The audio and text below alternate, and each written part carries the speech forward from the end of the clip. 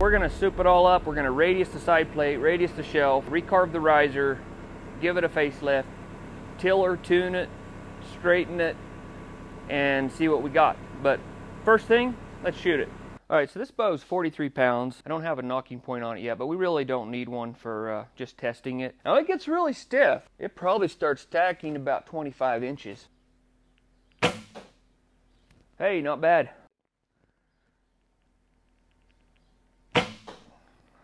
Put my bow arm up a little bit on that one.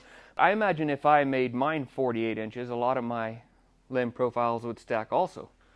This is just a short bow, but I'll get to here. It's stacking right there, pretty heavy.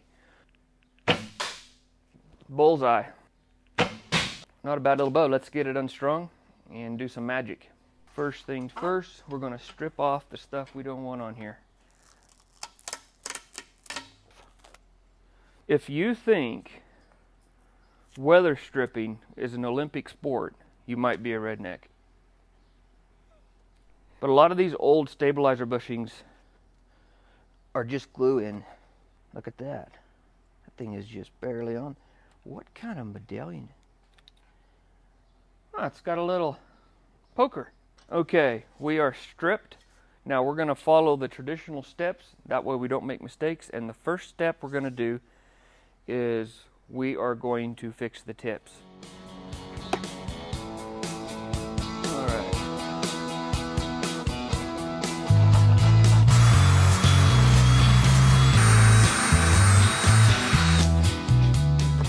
There's a tip. Real pretty.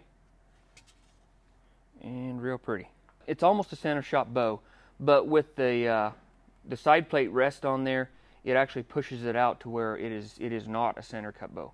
So I'm going to take about a 1/16 off and move it over so that when you put your side plate material on there, it still is a center shot. I'm going to radius it back here, radius it here, and I'm also going to radius this shelf because it's very flat. There's no high point. We don't have just a lot of material down here, but we've got enough.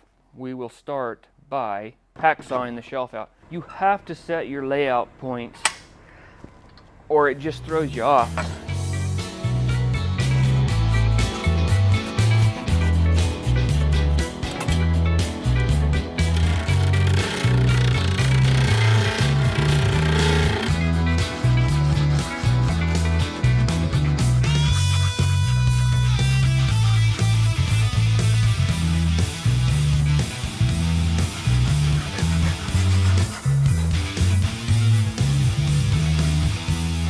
The way that this bow is cut, it's so far forward that, you know, the radius, the high point can be clear into here, where a lot of bows it needs to be back here. All right, that's good.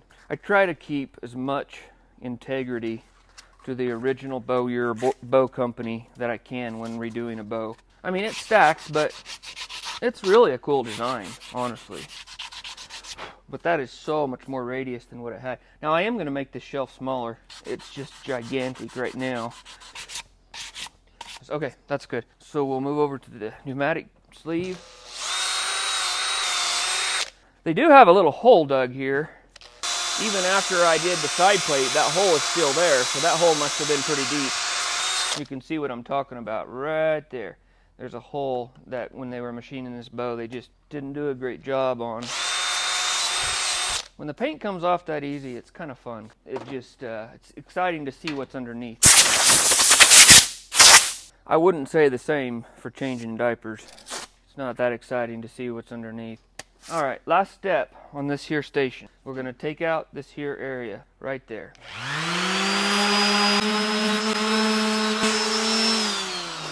Okay, tips and shelf and side plate finished. We've got a beautiful nice radius coming around there. We've got a nice radius here. You look at this, the high point is right above your webbing of your hand. The next step will be to carve the riser. He wants this shallowed out, and I agree with him because this, you got a hot spot here and here, and it just cramps your hand in there. So let's go for it. Oh crap, oh crap. Okay.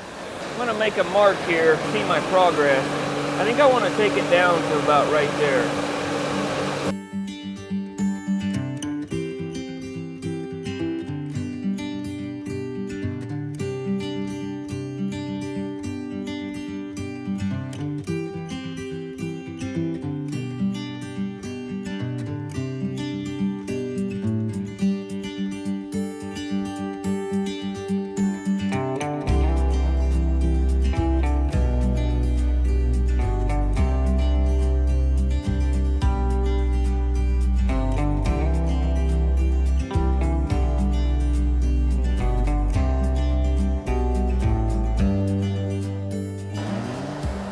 That feels pretty good.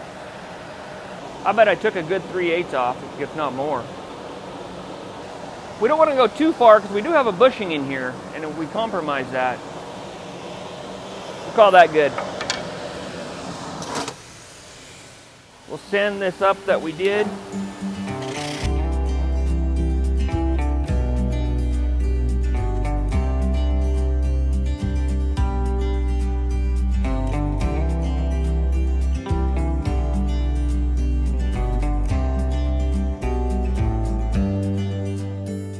You can see how I have to do this, and a lot of my refinishes I've got to do work like this that is incredibly time consuming and just sucks up my time.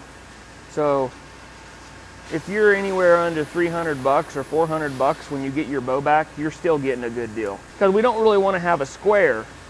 A square is going to look kind of bad. You're still going to see some of that old finish because I can't get onto it, or I'll take off the white decals. That's how I'm going to do it. So I'll go ahead and do this one and this one right here, and then we'll check back in. I've already done both limbs of the back side.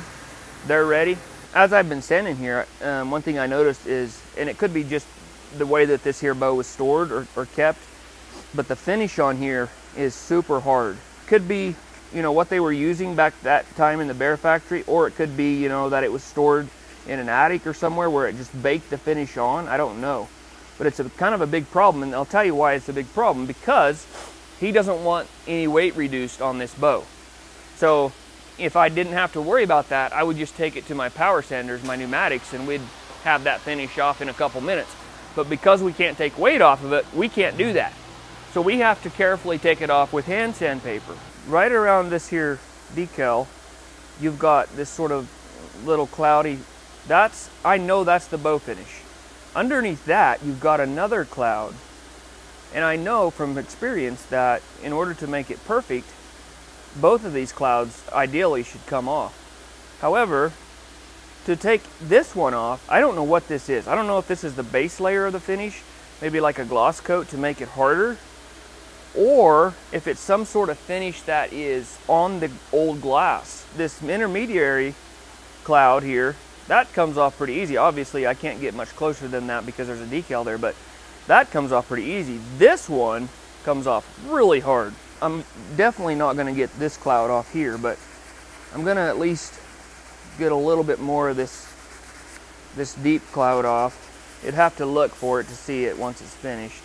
So I'm done with that one, and now I'll do this side. So I'm going to do this overlay now. If this yellow wasn't on there, I wouldn't have to clean that up, but we cannot leave that yellow on there. That is beautiful, brilliant white again. Now this is where you have to be real careful, because right where there's a hole, there's not much glass. You can go through that glass so quick. Okay, now here's what I want to show you. Look how poorly these are shaped.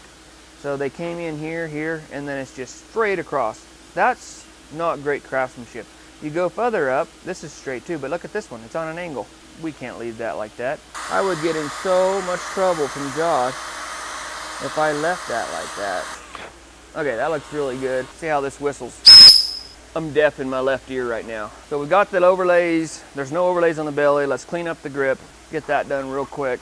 I'm gonna put a chamfer on that because I'm gonna reduce the size of this just a little bit. Not that much, because we do need that protection for your hand.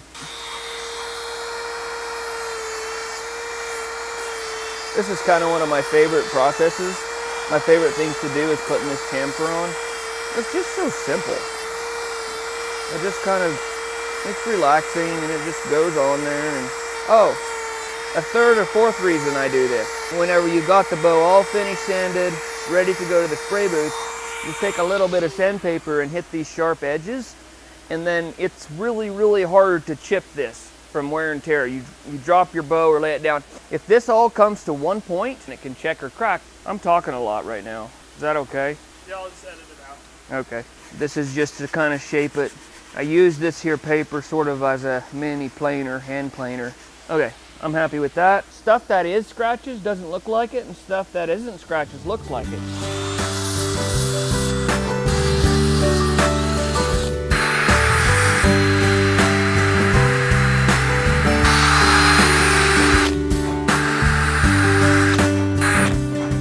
Any other riser wood I'd have been done long ago with this step.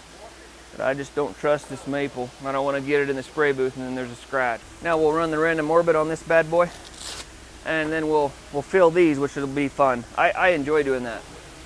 But first we have to get a good surface here. Ooh, look at that. Ah, there's some glue voids that were not fixed when the original production of this bow. We cannot have that. Okay, I'm going to use that dust for buildup. All right, here we go. There we go. All right, now we quickly sand that and mix up some slurry. Okay, now we go ahead and put some more in. Okay, as soon as it gets light colored, we go again. Okay, those are filled perfectly. You all right? Yeah, I got a pinched nerve that's been bothering me for the last 3 weeks, and it's really bad right now. Actually, I'm gonna let me get a big drink of water. That'll help. Just right along there. Fill it up.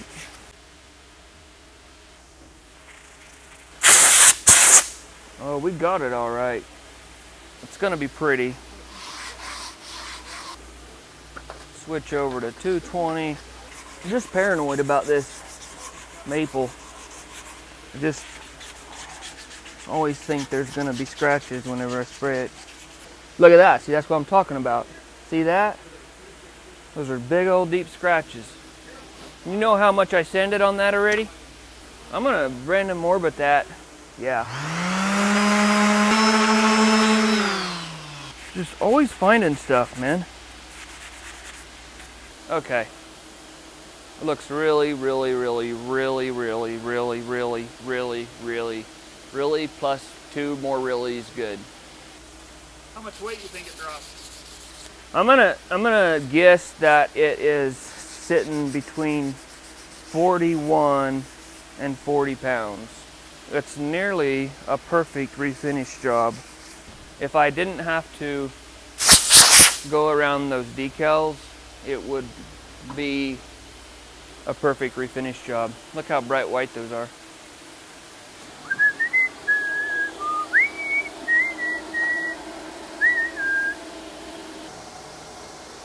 Perfectly tillered. Oh, 40 pounds. I was real careful. There's no way you could have not taken off that amount of weight. There's just no way. Nice and straight. Nice and straight. So there's paint on that bad boy. But if I polish it, what color is it underneath? We're gonna find out. That'll work. Donk. To the bottom of that first ring is what we have to polish to. See, I could just get a bolt. This is the part of reworks that costs the shop so much money, because nothing ever goes according to plan when you're working on old bows. You're always running into stuff that's like, man, they're very rewarding and fulfilling to do, but they also are expensive and time consuming.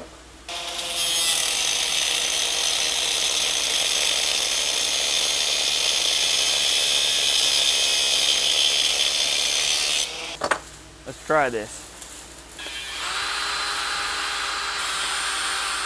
Look at that beautiful shiny beast. Question is, Joshua, how are we going to keep that thing in there?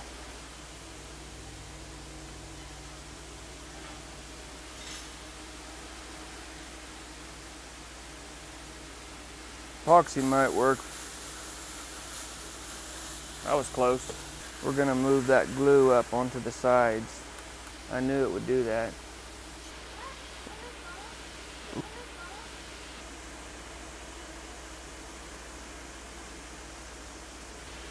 All that good? There we go. Ow! That's hot. You know, let's get a new piece of steel wool.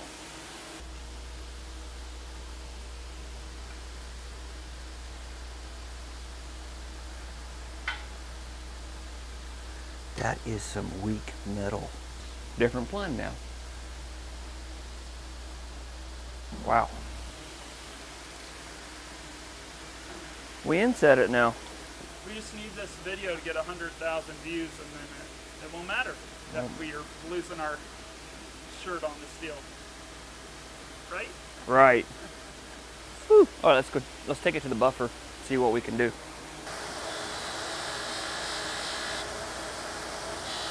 It's actually buffing up pretty nice. I'm getting more confident by putting my fingers right up against it, and that's usually when you lose one. That's beautiful. Look at that. So now we inlay it because we broke off the stem. I wonder if I could, like, say that you broke it off. 922, so it's a little over 7/8. Before I cut that hole, is there any other way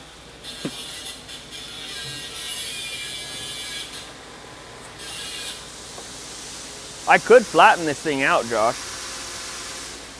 But if I do that, that'll increase the diameter of it. I already know that the closest size I have to is a 7/8 Forstner bit. If I flatten it out, it could gain a 32nd. You know what I'm saying, dog? Yeah. Well, with how easy that broke off the back, are you concerned about breaking it? Yeah, it might crack if I flattened it. If I flatten it, it'll make full contact with the glue. Let's find us a 7/8 here. You know, I could modify a paddle bit, and it would make a perfect hole. How's your bit rack coming along? Oh, it's nice. And you see, this is my bit rack, and it's really nice. Everything is all organized by size, from smallest to biggest. The smallest is at the bottom, and the biggest. I thought the one you needed is at the bottom. Well, usually, yeah. 13/16, 1.125, 11/16. You know what I always say is, if you grab the one that you need first, you don't have to look near as long. We're on a wild adventure today. Dude, that's wrong. Those were on the bottom. See, it should be smallest to biggest. That's not right. That's a 7/8, but that's been used on FR4. That thing's dull. And that is a 7/8, and that is a sharp, relatively sharp. We'll set that one here. I don't think I even have a 7/8 paddle bit. Let me look one more place quick. 1 inch. What's this? Oh, who's your dad? Yeah, I found it all right. That is not 7/8. That'll come right through. That is already shaped. You could literally almost make the hole you needed, and the center would be higher. Should we try it?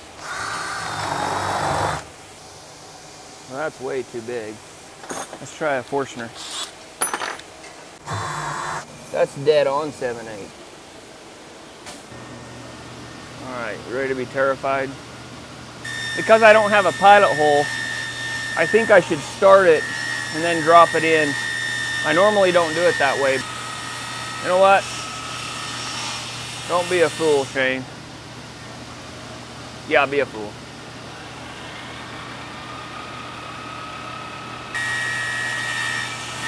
No, don't be a fool.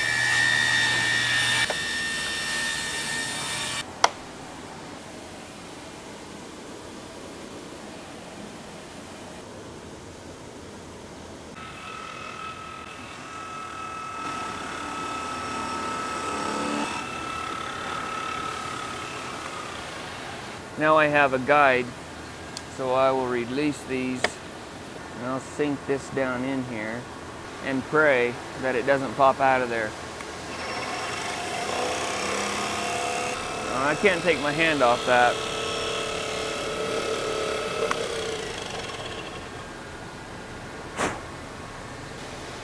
That should work. This bow has been kind of an adventure, huh? So I've got to take off almost a full 32nd, which will be fine. I should still have a little bit of the rim left. 1, 2, 3, 4, 5, 6, 7, 8. 8 gets us all the way around. So we got to go in multiples of 8. And that keeps us round. 2, 3, 4.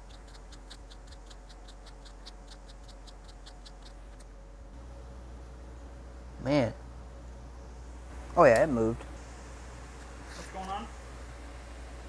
I think that's a plastic. I think that thing is plastic. That's why it broke off so easy. That's a plastic or something. And it's just got a, yeah, that's exactly what it is, because look. That's just got a veneer of some sort of copper. That's pretty stinking cheap. I would have expected better than that from an old bear bow. I feel something really bad happening, Joshua. What do I feel? Good thing we didn't try to flatten it. Oh, it would have just shattered. It's pretty disappointing that they would use plastic for their medallion. That is so close.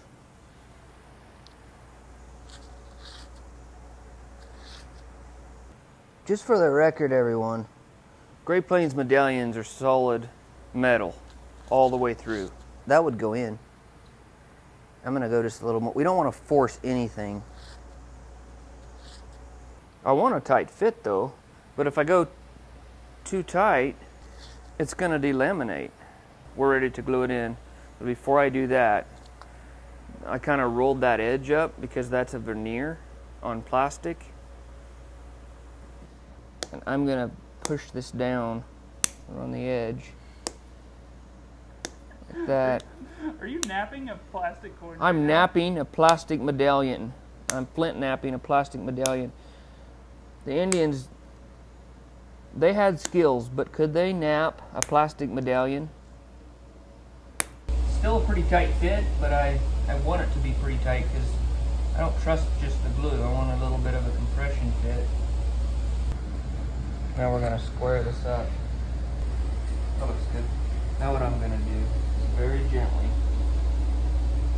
take my napping tool. I'm just going to press that in. Ooh! It went in beautifully. Look at that. Try this.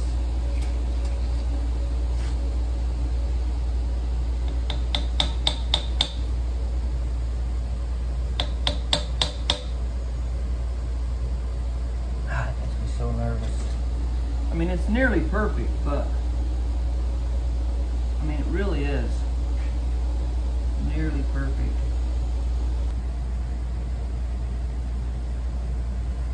That's good.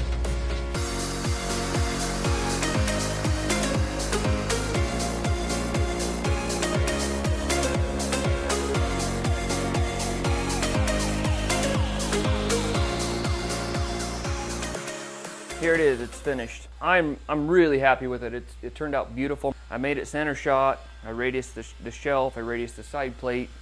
I recarved the grip. I polished up the stabilizer bushing and put that in there. Cleaned it all up. Managed to leave the decals on. That was a big job in itself. Of course, we found out that this medallion is plastic, which I didn't even know that. I didn't even know bear archery had plastic medallions. A lot bigger job than I thought it would be, to be honest with you, but it turned out very beautiful. I'm real happy with it, and it's a sweet little bow now. So I hope he's happy with it, and we'll catch you next time. Thanks for watching.